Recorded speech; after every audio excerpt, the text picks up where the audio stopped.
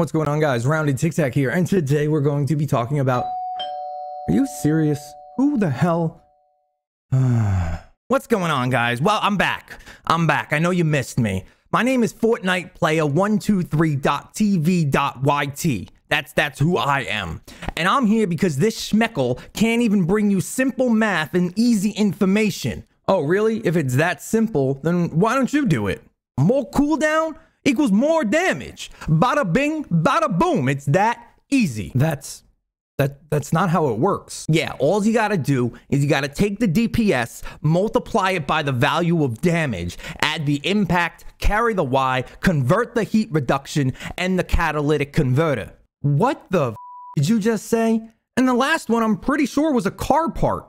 What? That's it. That's how you do it. Yeah, but what about crit? What's crit? I've recorded this video so many times. What's up, guys? My name's Roundedtiktak, and I want to talk to you about Happy Holidays versus Totally Rocking Out. Originally, I was going to make this video and give you a ton of mathematical breakdowns and use this, not that. No, it's impossible. They don't give us enough information, and I would have to visually count frame by frame. I'm not doing it. It doesn't matter. The difference is you'll never notice them ever. So I just want to talk about two things and then show you some cool loadouts. I want to help you visualize exactly what's going on here and maybe explain Happy Holidays a little bit more. So we have two Going Commando perks here. All right, we're going to compare their DPS with both of these perks. Let's just jump right in. Let's just jump right in. So we're gonna take Going Commando. I'm gonna bust out the calculator here. You know things are serious that I'm taking out this thing that I don't know how to use. All right, cooldown 20 seconds. This is with Happy Holidays. All right, since within the build we have Ain't Done Yet, which adds 5 seconds, our total time that we're using the minigun is 15 seconds long. All right, 15 seconds long. On a 20-second cooldown, that means our actual downtime is 5 seconds. All right, 5 seconds. We'll get back to that in just a second. 28,000 damage. Let's just keep it casual.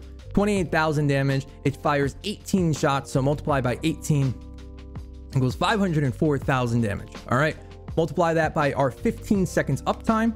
It's 7,560,000 damage you can do with pressing C or Z or whatever you want to do.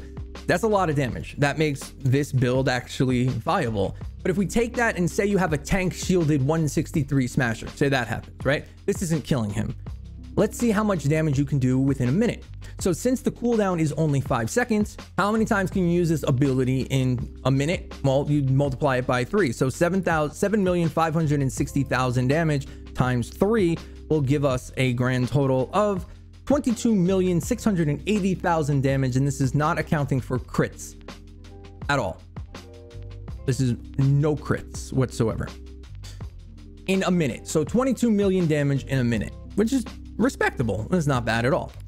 Let's take a look over at the Totally Rocking Out build that actually relies on crits. The reason I look different is because I had to re-record this because I forgot to do the math with First Cup of the Day. With First Cup of the Day, your crit chance is 275%. I did the calculation for 175%. If First Cup of the Day is not in your build, within a minute, you're looking at 26 million damage. Compare that to 22 million damage without Totally Rocking Out, and you'll see that the numbers are pretty similar, and maybe having a 5-second cooldown is better. But let's do the math correctly here. So same thing as we did before. We have a 34-second cooldown now with a 15-second uptime. So we're gonna do 34 minus 15, and that gives us a total downtime of 19 seconds. You cannot use your minigun again for 19 seconds. Since that's the case and we add 15 seconds to that, that gives us 34 seconds. So being generous here, you can use your minigun twice in a minute and 8 seconds. That's being generous, all right? Just so it keeps the math a little simple. Now let's check out the damage. The modifier for with First Cup of the Day in the build is 275% crit damage. That's the modifier. So if we take 280,000 damage or 28,000 damage and we multiply that by 2.75, that will give us 77,000 damage per shot, not including headshots or anything like that. There's just base numbers here we're working with. 77,000 damage times 18 equals a total of 1,386,000 damage. and then multiply that by the entire duration of the minigun. 20,790,000 damage in 15 seconds. It doesn't really work like this unless you activate Totally Rocking Out twice. Let's do the math for that as well, or try to. Although you can proc Totally Rocking Out twice if you bring Battle Beat and you kill 10 enemies, like you eat a wafer, pull out the minigun, and then after that diminishes, you kill 10 enemies, so it starts again. That's a very viable thing that happens all the time. But let's just see, we'll do it with 8 seconds. We'll just do it with 8 seconds. So within 18 shots per second, and you can do it for 8 seconds. So we'll do it by, we'll do 77,000 times 18 times 8. Now we're looking at 11 million damage, which is still way more than the 7,560,000 damage here. So even if you were to only get the first 8 seconds, you're still out DPSing it. However, with the 7,560,000 Happy Holidays build, you're looking at, in a minute, you're looking at 22,680,000 damage. In this case, since you can only really use it twice in a minute, you're looking at 22,176,000 damage. So unless you're doing extreme values of Totally Rocking Out, you'll see that most builds in this game are rather similar, and no matter what the cooldown is or whatever you may be doing, it still comes out to remotely the same damage. And granted, this math isn't perfect. I know it's not. You don't got to tell me in the comments. I know. I'm just trying to help you visualize what the difference between the two builds could be. So let's just see if the absolute best case scenario happens, how much damage you can pull off with Totally Rocking Out and a minigun. So 77,000 damage per shot, not including headshots here. Once again, we're going to multiply that by, let's hypothetically say you get Battle Beat and Totally Rocking Out to kick in twice. So we're going to do the entire duration. So 77,000 times 18 shots, or 18 shots a second times 15 seconds, because 8 plus 8 is 16. So you can have it for the whole duration. It's possible. You're at 20 million damage. You can use it almost twice within a minute. So we're just going to multiply that by 2. So you're looking at 41 million damage in a minute. That's nuts. Granted, that doesn't happen all the time, and it's for a mini boss, it's not really 100% viable, because if you're focusing the mini boss, you're not really going to be focusing the other guys to get Battle Beat kicked in again. But if you can pull it off, 41 million damage. So with that being said, and hopefully this helps visualize, you know, which perk you might want to, because if I'm being completely honest, Totally Rocking Out with Spitfire is overkill. It's friggin' overkill. And eventually probably the other one wins out in DPS. If a fight somehow had like 6 trillion health, eventually the cooldown one probably will win. But again, depending on what build you bring, there is something to be said about that too. And speaking about that, there's also Happy Holidays frees up 2 spots.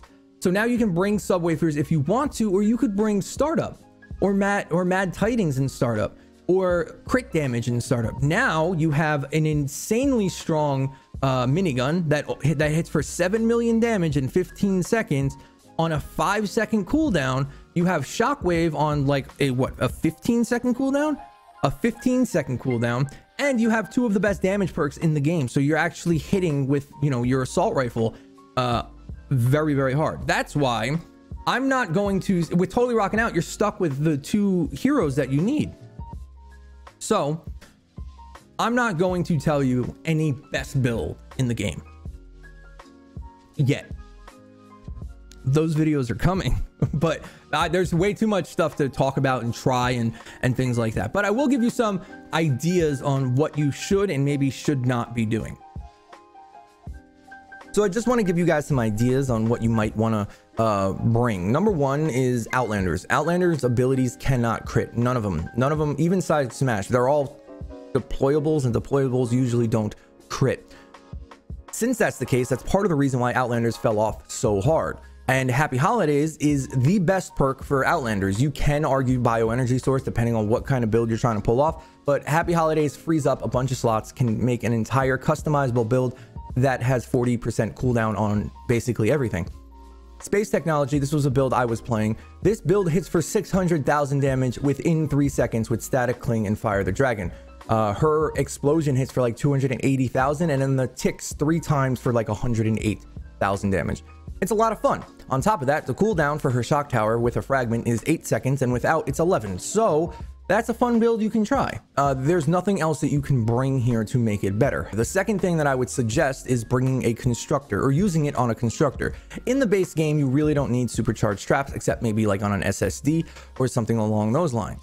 If that's the case, you're also not usually bringing offensive perks in your support slots for a constructor. You're usually bringing defensive ones. So it's better to have a cooldown on your decoy, your bull rush, and your plasma pulse, and even Rosie it works on. If you place Rosie at the start of the mission, use it up, you automatically get another one, and then you'll be able to use it 3 or even 4 more times within the mission if you bring Happy Holidays.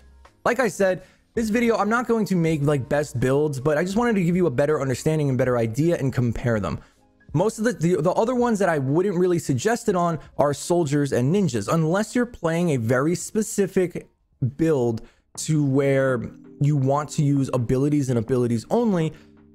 Totally Rocking out for DPS terms is going to win. It works with minigun, it works with lefty and righty, it works with shockwave, it works with ninja stars, it works with dragon slash, it works with kunai flip. Just ninjas and outlanders, all of their kits are, and some of their abilities are fully based around crit, and being able to proc crit all the time is, in my opinion, usually better.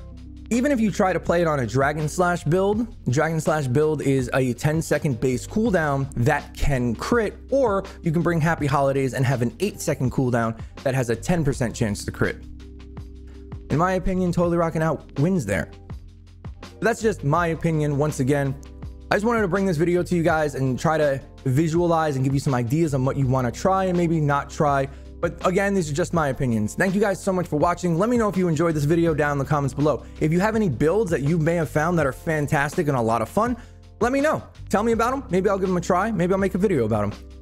I'll see you guys on the next one. If you guys want to check out the stream, we're live right now at twitch.tv/roundedtiktak. Come say what's up. If you want to support the channel in any way, you can use creator code OOTIKTAKOO if you're spending any V-Bucks or buying anything on the Epic Games Store. And lastly, if you like this video, I make videos like this, trap tunnel guides, and full weapon breakdowns all the time. Think about subscribing, maybe hitting the bell, give it a like. It really helps out the channel. I'll see you guys on the next one.